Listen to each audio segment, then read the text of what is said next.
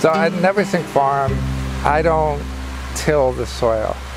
And I call it Neversink No Till only because it's my personal definition.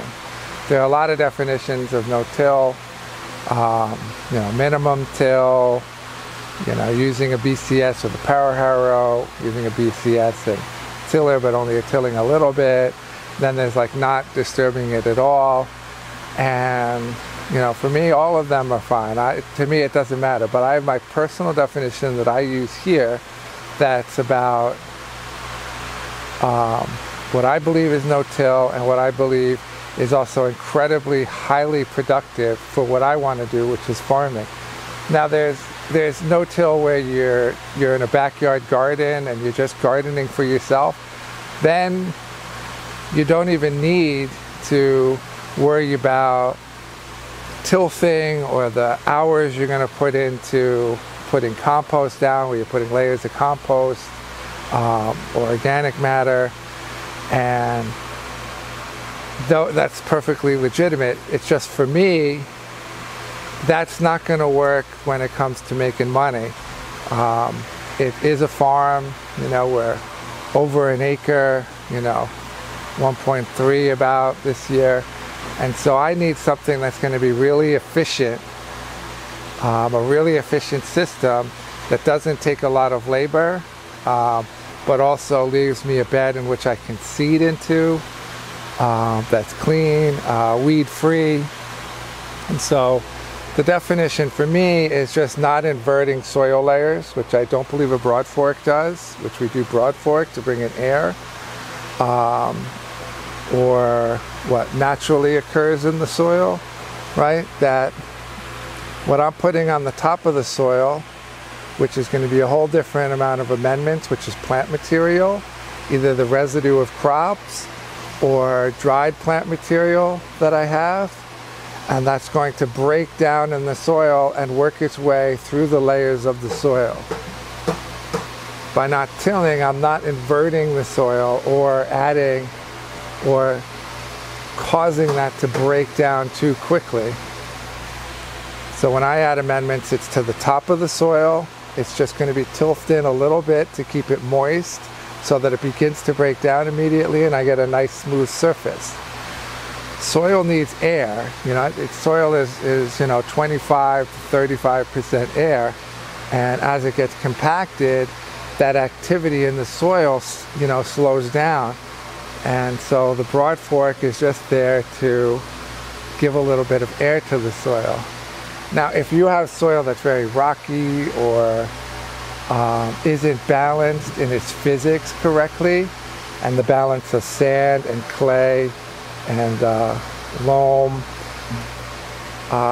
then it's going to be very hard to broad fork. But I've changed the balance of my soil. I've taken the rocks out. I've changed that physical balance of sand and clay over time to make a soil that is incredibly soft and easy to broad fork. And when the balance is right, and I'm not tilling, and I'm also balancing the chemical nature of the soil, I'm balancing the minerals in the soil, then I create the perfect environment for the biology. Because it's a living soil, and that's the important part of that living soil is that in an organic system, it's the life in the soil that's breaking down the organic material into the food that's feeding the plants, rather than me feeding the plants with, let's say, fish meal, blood meal, something that's going to instantly turn into nitrogen, or in a non-organic system where you're using petrochemicals to add the nitrogen.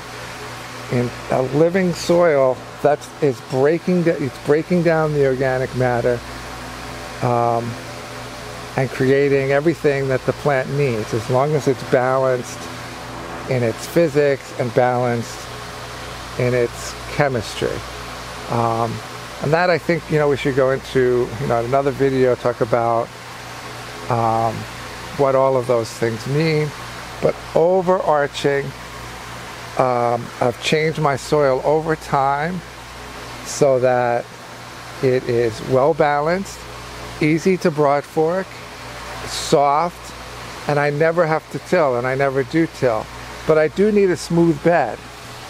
So I need to tilt it just a little bit, just on the surface, work in some amendments, get it smooth so that I can use a seeder on it. And what we end up with is, you know, after years, this soil that's really perfect, consistency, healthy.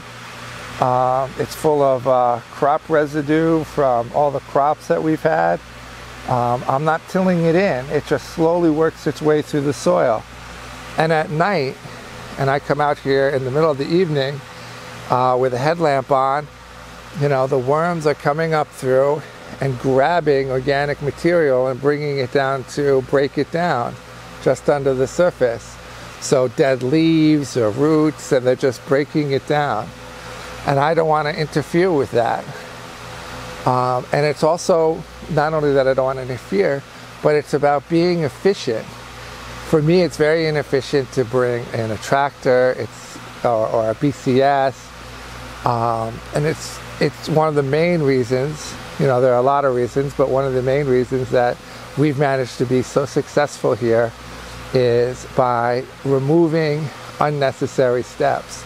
So if we have a step in our bed prep, it's something we found incredibly necessary and important and increases efficiency, because if it didn't, I would certainly remove it.